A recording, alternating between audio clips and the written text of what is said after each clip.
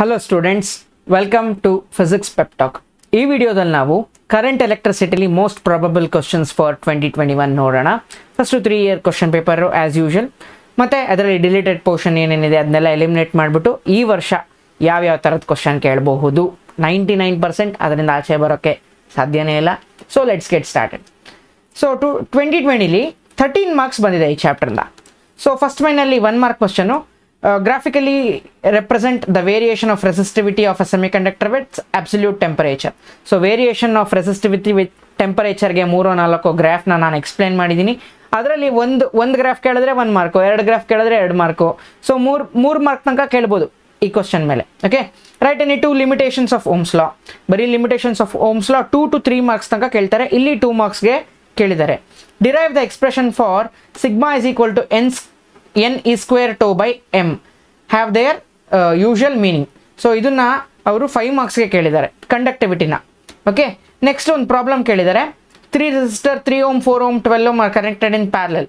So this type of question will not appear this year. ಯಾಕೆಂದರೆ ಇಲ್ಲಿ parallel combination of resistors ಇದೆ. So ಇದು ಈ ವರ್ಷ ಡಿಲೀಟೆಡ್ ಪೋರ್ಷನ್ ಇರೋದ್ರಿಂದ ಈ ಥರ ಕ್ವಶನ್ ಕೇಳೋದಿಲ್ಲ. ನೆಕ್ಸ್ಟ್ 2019ನಲ್ಲಿ ಎಷ್ಟು ಮಾರ್ಕ್ಸ್ ಬಂದಿದೆ ಈ ಚಾಪ್ಟರಿಂದ ಅಂದರೆ 13 ಮಾರ್ಕ್ಸ್ ಬಂದಿದೆ 2019ನಲ್ಲಿ. Define resistivity of a material, ಇದನ್ನ 1 ಮಾರ್ಕ್ಗೆ ಕೇಳಿದ್ದಾರೆ.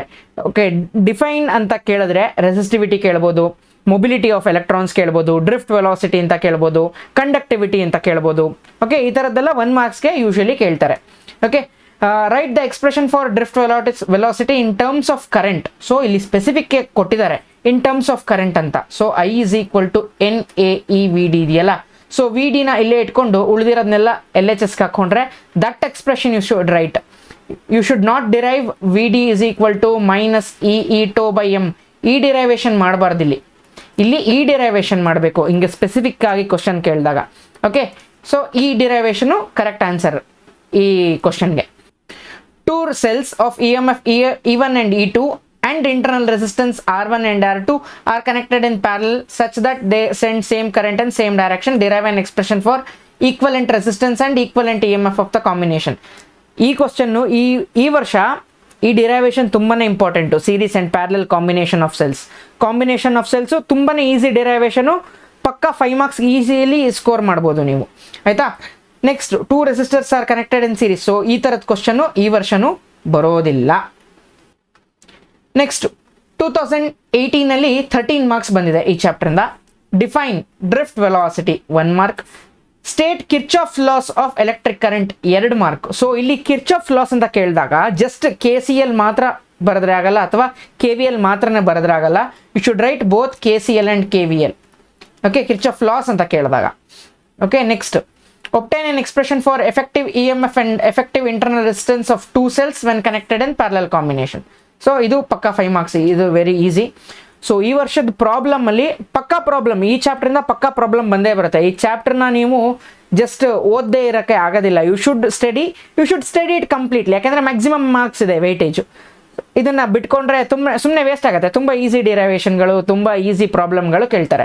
ಸೊ ಈ ಎಕ್ಸಾಕ್ಟ್ ಪ್ರಾಬ್ಲಮ್ನ ನಾನು ಸಾಲ್ವ್ ಮಾಡಿದ್ದೀನಿ, ಬೇಕಾದರೆ ಹೋಗಿ ವಿಡಿಯೋನ ಚೆಕ್ ಮಾಡ್ಕೊಳ್ಳಿ. ಇದು ತುಂಬ easy problem. R is equal to rho L by A formula use ಮಾಡಿಕೊಂಡು ಸಾಲ್ವ್ ಮಾಡ್ಕೊಳ್ಳೋದು ಅಷ್ಟೇ. Okay, 2021 model paper 1. So model paper 1ನಲ್ಲಿ 11 marks allot ಮಾಡಿದ್ದಾರೆ ಈ ಚಾಪ್ಟ್ರಿಂದ. ಓಕೆ, ಫಸ್ಟ್ ಇದರಲ್ಲಿ ಏನು ಕೇಳಿದ್ದಾರೆ? Okay, wire of resistivity rho is stretched 3 times its length. What will be it's new resistivity? Resistivity is A materialistic property. ಹಾಗಾಗಿ ನೀವು length change ಮಾಡಿ, area change ಮಾಡಿ, ಏನು ಚೇಂಜ್ ಮಾಡಿದ್ರು resistivity of the material remains the same. Okay, next define drift velocity, define mobility of the electrons. So ಇದು easy ಅಲ್ವಾ. Next right any 3 limitations of Ohm's law. Okay, ಇದೊಂದು problem based on EMF of the cell. Okay, E is equal to I by R plus R ಇದೆಯಲ್ಲ, ಅದನ್ನು use ಮಾಡ್ಕೊಂಡು solve ಮಾಡೋದು ತುಂಬ easy ಇರುತ್ತೆ, solve ಮಾಡಬಹುದು. ನೆಕ್ಸ್ಟ್ ಮಾಡೆಲ್ ಪೇಪರ್ 2, ಇದು 10 marks ಕೇಳಿದ್ದಾರೆ model paper 2ಲಿ. So mention 1 application of ಪೊಟೆನ್ಶಿಯೋಮೀಟರ್. ಬರೀ ಅಪ್ಲಿಕೇಶನ್ಸ್ ಕೇಳಿದ್ದಾರೆ, ಪೊಟೆನ್ಶಿಯೋಮೀಟರ್ ಮೇಲೆ ಏನು ದೊಡ್ಡ ಕ್ವಶನ್ ಕೇಳಿಲ್ಲ. Write a neat diagram of Wheatstone network.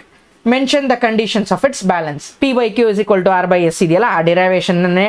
ಇಲ್ಲಿ ಡಿರೈವೇಷನ್ ಕೇಳಿಲ್ಲ, ಜಸ್ಟ್ ಡಯಾಗ್ರಾಮು ಮತ್ತು ಆ ಈಕ್ವೇಷನ್ ಬರೆದ್ರೆ ಸಾಕು, ನಿಮಗೆ ಫುಲ್ ಮಾರ್ಕ್ಸ್ ಬರುತ್ತೆ. So derive an expression for drift velocity of free electrons in terms of electric field and relaxation time. ನೋಡಿ ಇಲ್ಲಿ ಕ್ವಶನಲ್ಲೇ ಕೇಳಿದ್ದಾರೆ in terms of relaxation electric field and relaxation time ಅಂತ. ಆವಾಗ ಇದನ್ನ ನೀವು ಡಿರೈವ್ ಮಾಡಬೇಕು. V D is equal to minus E tau by M. Okay, draw graphs of resistivity versus temperature for copper, nichrome, semiconductors. ನೋಡಿ ಒಂದು ಮೆಟಲ್ಗೆ, ಒಂದು ಅಲಾಯ್ಗೆ, ಒಂದು ಸೆಮಿಕಂಡಕ್ಟರ್ಗೆ ಕೇಳಿದ್ದಾರೆ. So they have ask this for 3 marks.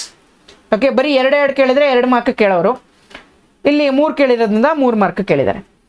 So ಒಂದು ಪ್ರಾಬ್ಲಮ್ ಕೇಳಿದ್ದಾರೆ, this is also based on R is equal to rho L by A. ತುಂಬ easy. So ಇದನ್ನು ನೀವು ಸಾಲ್ವ್ ಮಾಡ್ಬೋದು. ಸೊ ಈ ಚಾಪ್ಟ್ರಲ್ಲಿ ಓದಲೇಬೇಕಪ್ಪ, ಮಸ್ಟ್ ಸ್ಟಡಿ. ಇಷ್ಟು ಓದಿದ್ರೆ ಈ ಚಾಪ್ಟ್ರಲ್ಲಿ ಏನು ಕ್ವಶನ್ ಕೊಟ್ಟರು ಬರಿಬೋದು. ಆಯಿತಾ? First ಡೆಫಿನೇಷನ್ಗಳು: define drift velocity, mobility, resistivity, conductivity, relaxation time. ಇಷ್ಟು ಓದಿದ್ರೆ ಒಂದು ಡಿಫೈನ್ ಅಂತ ಕೇಳಿದ್ರೆ ಬರೆದ್ಬಿಡ್ಬೋದು. So drift velocity ಡಿರೈವೇಷನು in terms of electric field and relaxation time. So ಅಲ್ಲಾಯಿತು. Next derivation of current. Current ಕೇಳಿದ್ರೆ ಇಷ್ಟು ಡಿರೈವ್ ಮಾಡಿದ್ರೆ ಆಗೋಯ್ತು. ಎಲ್ಲರೂ drift velocity in terms of current ಅಂತ ಕೇಳಿದ್ರೆ ಈ ಡಿರೈವೇಷನ್ ಮಾಡಿದ್ರೆ ಆಗೋಯ್ತು.